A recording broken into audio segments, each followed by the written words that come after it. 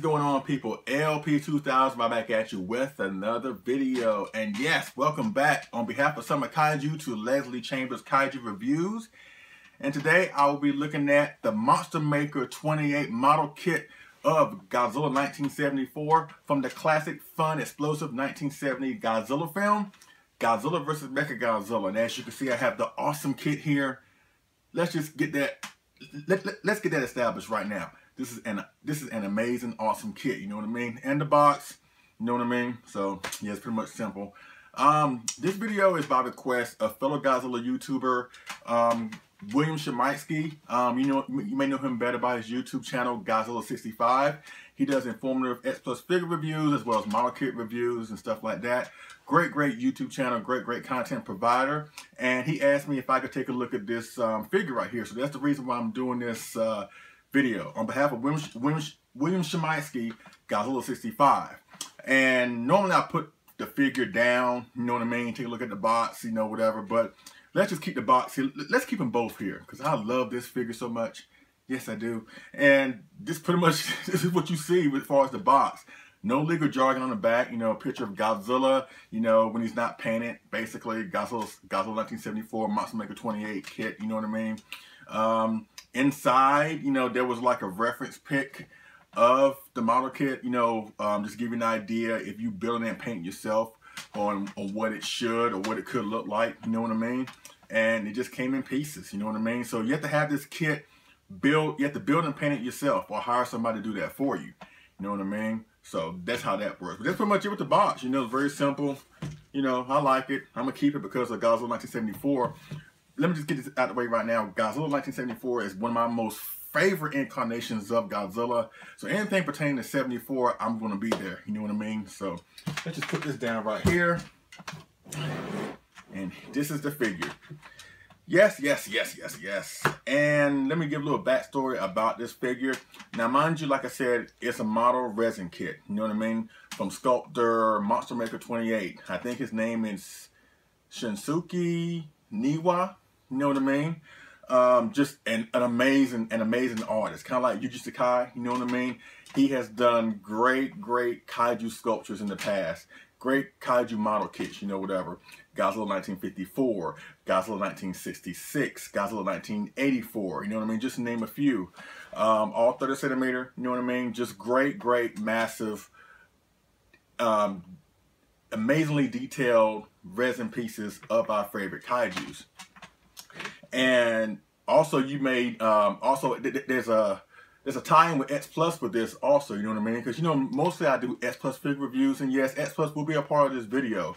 But X Plus has licensed a couple of sculpts from Monster Maker 28, and you have definitely seen them before on my channel or as well as other channels out there, like the Godzilla 1968 30 centimeter. That was the Monster Maker 28 kit. The recently released GMK King Ghidorah from X Plus. That was the Monster Maker 28 kit. Gorosaurus 1967 30 centimeter. That was a Monster Maker 28 kit. Anguirus 1968 30 centimeter. That was a Monster Maker 28 kit. You know what I mean? And as you know, all those figures are awesome. You know, but it was based off the awesome model resin kits from Monster Maker 28.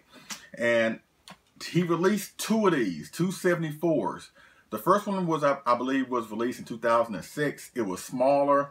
It had somewhat of a different pose. It was similar to this, but it was still somewhat different. His mouth was completely closed, where you see where this one is slightly open, you know, whatever. And his tail was laying flat on the ground, like, you know, just laying flat. And then they came out with this one, I think 2014, I believe. You know, I'm not really that knowledgeable when it comes to model kits. I mean, I have a select few in my collection, you know what I mean? So I'm really sketchy on, you know, the history. I'm just going by what I've researched online. You know, I mean, I'm sure there are a lot of people out there that know more about this stuff than I do. I'm more of an amateur at best when it comes to model kits because I have no talent of building them. You know, I recognize that. You know what I mean? That's why I had a great friend of mine build and paint this kit for me, which I will get to in a couple of seconds. But I got this model kit at G-Fest in 2015. The first time I ever went to G-Fest, you know what I mean? And when you go to G-Fest, you know, they have an awesome dealer's room, you know, where you get almost everything you want kaiju related in that room. You know what I mean? And I knew if I was going to the dealer's room, because you know they have X Plus and everything, which is mostly what I collect. But I say, you know what, if I'm going there, I want to get stuff that, for one, I'm gonna get stuff that I don't already have, and number two, stuff that I can't easily access on the internet. You know, with the X Plus, you can easily attain those from anywhere. Even more so now back then, from back then. So while I was walking the dealer's room, I saw this kit and I had to have it. You know what I mean? I got it from Kaiju Modeler. Thank you to my wife Sandra for helping me out getting it. I really appreciate it. I love you, babe. And afterwards, I had it sent off to a great friend of mine. You've heard his name many times before here on the channel, Mark Sang Yang. I had him build it and paint it for me, and this is how I got my hands on this figure. And yes, this is such an amazing piece. It really is. And one thing about resin, you know, versus vinyl, resin captures more detail, you know. Vinyl does too, but resin does it just a little bit better, you know what I mean? But for what I gather, when you build vinyl versus building resin, if you make a mistake as far as like the vinyl, it's easily, well, not exactly easy, but it's better served where you can just start all over again. You can just, if you mess up, you can just repaint it and just start all over again. With resin's kind of hard to do that, you know what I mean? As a matter of fact, I tried. You know, before I sent this off to Mark Sang Yang, I tried to paint it. You know, I just paint a little bit, like right here. I try to paint a little bit right there. And after I saw that I wasn't good enough to do that, I was like, you know what? I'm not going to take a chance of messing this figure up. Because figures like these are hard to come by, you know. Because Monster Maker 28 makes like a select few number of these, you know, even lesser than what X Plus makes, you know what I mean? And it's not like I can mess this up and then buy another one on the internet. It doesn't work like that, you know, because these things are really rare. So I was like, you know what, I'm gonna have my good friend Mark build and paint it for me, and he did an amazing job, you know what I mean? So that's pretty much the backstory involving me and this model kit, you know what I mean? And yeah, that's pretty much it. So let's start, you know how we do things around here. Let's get up close and personal with this awesome model kit of Godzilla 1974 from Monster Maker 28. All right, let's go. Okay, folks, I'm back up close and personal with Godzilla 1974 from Monster Maker 28. Yes, ain't he beautiful? Yes, nod your head. He's beautiful. Basically, Monster Maker 28 did an amazing job with the likeness of this figure, as well as the suit. You know what I mean? He did a great job. He just has that look from Godzilla 1974. And around that time, you know, Godzilla was in full-fledged superhero mode. You know what I mean? And after the events of, you know, Godzilla vs. Megalon, the previous film, not exactly the best Godzilla film in the world. You know, I love it. You know, I enjoy it. But Godzilla has somewhat of a playful look. As a matter of fact, let me bring this up right now. Hopefully it'll be in the shot. And yes, the 25 centimeter Godzilla 1973 from X Plus. And as you can see here, see how his eyes are all rounded. He kind of looks like a puppy dog. So basically what they did with the 74, they just made the eyes more menacing. You know, he had a somewhat it was a combination of a serious mean superhero look. You know, he didn't look too goofy like the 73, but yet he still maintained that serious mean edge to him with his eyes. And basically what they did as far as the 73, excuse me, as far as the 74, because the 74 is the same suit as the 73, it's a variation of it, as well as the 75 is a variation of the 74. So, but basically what they did, you see the dorsal plates right here on the 73, all they did was just rearrange the dorsal plates. It's pretty much the same suit, they just rearranged the dorsal plates. Like this dorsal plate right here is the 74's middle dorsal plate. This one right here is the third one.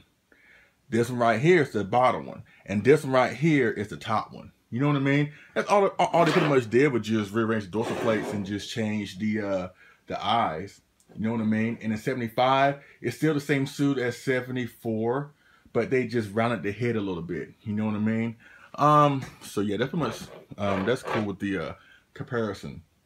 between, you know, the suits, you know, whatever. And a month from now, we will have a 37-75 from X Plus, you know, but that's another story for another time. But I just want to just give you like a little variation between the suits and how it was modified and tweaked between the three movies. You know what I mean? So let's put 73 down right here and focus on the man at hand. So yes, sculpt-wise, it's popping. It looks really, really, really good. And it's a massive kit. It's like 30, it is 30 centimeters. It's like maybe a 12, hovering around 13 inches. You know, I think the first one is like, with the first 74 from Monster Maker 28 was like maybe 11 inches, 10 inches. It was somewhat smaller than this one. And they made this one really, really big to coincide with a Mechagodzilla 74 that Monster Maker did. You know what I mean? And that one was like maybe 13, 14 inches tall. So yeah, this is a massive kit. It's very, very, very, very detailed. You know, he just has that awesome superhero look from Godzilla 1974. The pose is awesome, you know, with his tail going up and down like this. You know, the paint job that Mark Singh did was very, very, very good. Very, very awesome, you know, with the silver sheen on his dorsal plates or whatever. And as you can see, his dorsal plates, this one right here is like it's waving more towards the left. Kind of like the gigantic series, Godzilla 1962, where his largest dorsal plate on his back is like maybe swaying a little bit to the left to give off the impression like when Godzilla's moving. You know, remember how when Godzilla used to move, his dorsal plates would also move? You know, they were like flimsy appendages on his back. So, and I like that. I like that attention to detail that either X Plus or Monster Maker or any other model kit puts into their sculpts to give it more realism. You know what I mean? I really do enjoy that. So yes, it looks really, really good from the back. Like I said, the tail's popping. The sculpt is really, really popping. You know what I mean? Just an awesome recreation of Godzilla 1974. It pretty much speaks for itself. You know what I mean? So I won't go into a lot of detail about it because basically it speaks for itself. You know what I mean? Such an awesome representation of Godzilla 1974. And for all those X Plus fans out there who are maybe wondering if we're going to get one at some point, I think we will. You know, I think X Plus will get around to making a 74. We just have to wait. A couple things that lead me to believe that is the fact, once again, they have contracted with Monster Maker 28 before making these monsters like Godzilla 1968, Anguirus 68, to you know, name a few.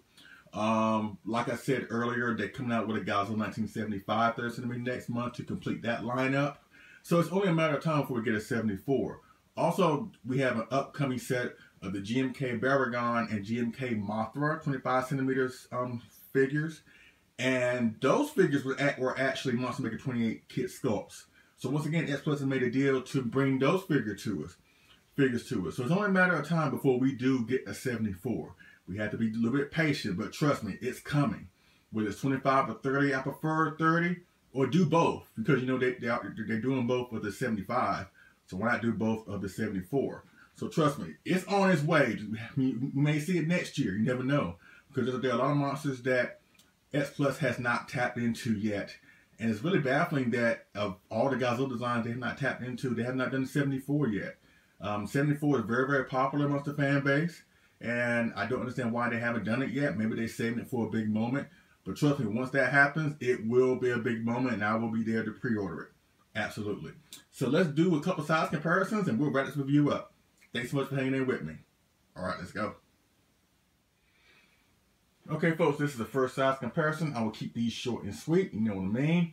And yes, I talked about this figure earlier. This is the X Plus 30 centimeter Anguirus, you know, from Destroy All Monsters. And originally, it was a Monster Maker 28 model kit, but it has been converted into awesome X Plus vinyl. You know what I mean? I just want to have this as a size comparison first to recreate, you know, the scene in the 74 film where Anguirus shows up to challenge the imposter Godzilla. You know what I mean?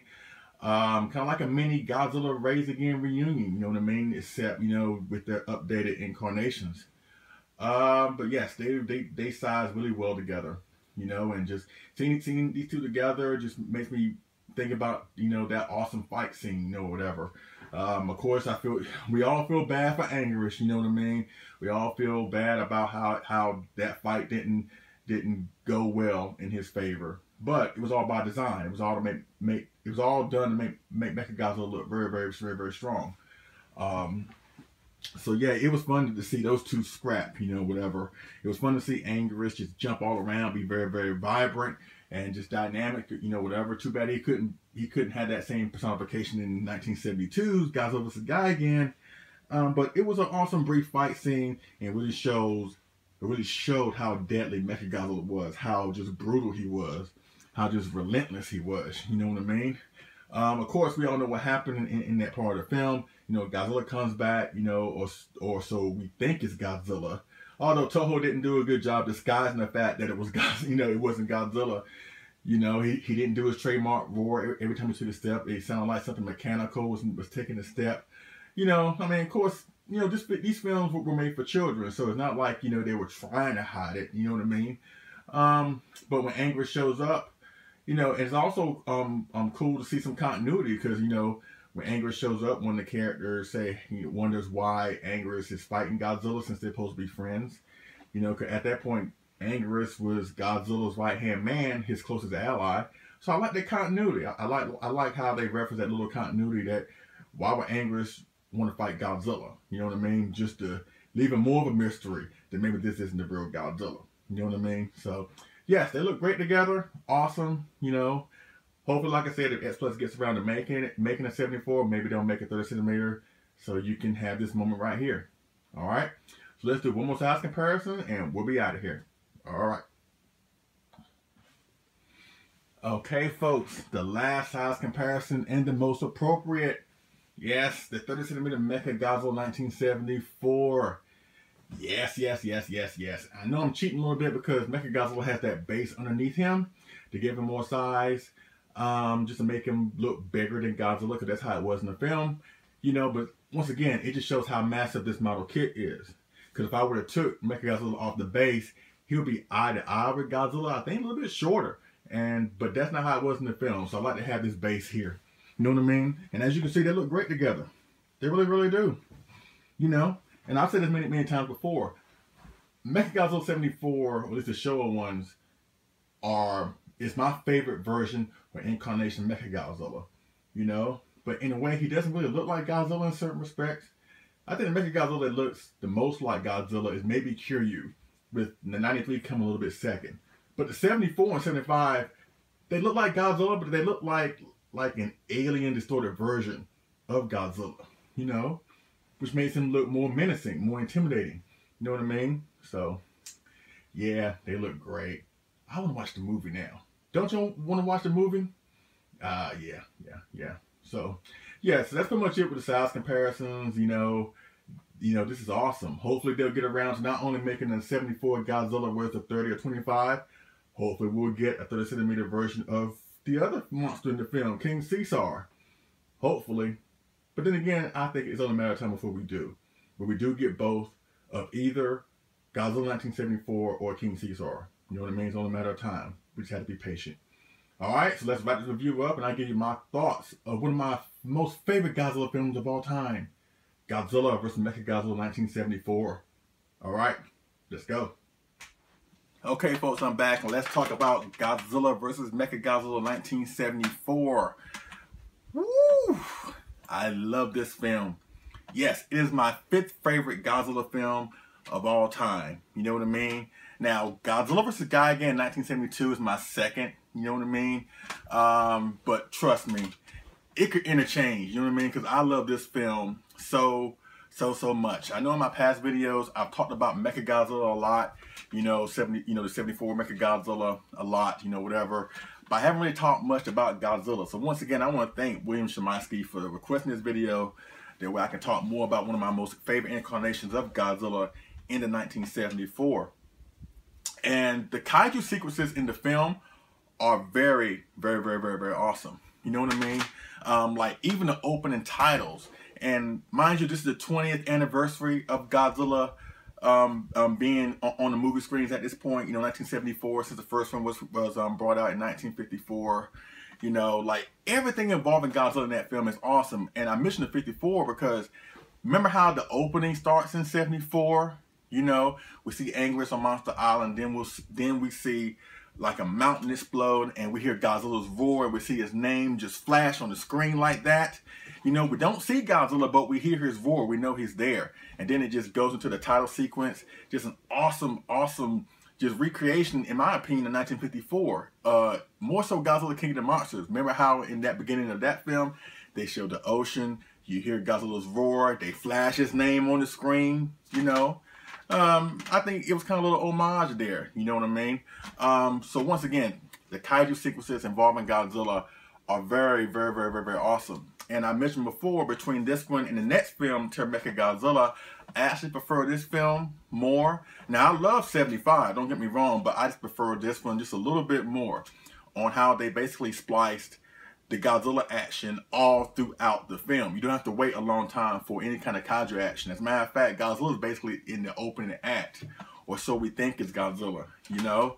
The fact you have Mechagodzilla disguised as Godzilla, you know, with this suit or whatever, and he just rampages his way across Japan. He beats up and basically cripples Anguirus, and then which leads to one of my most favorite scenes of all time, where Godzilla is destroying an oil refinery, and then the real Godzilla pops up out of a warehouse. What he was doing in that warehouse, I have no idea.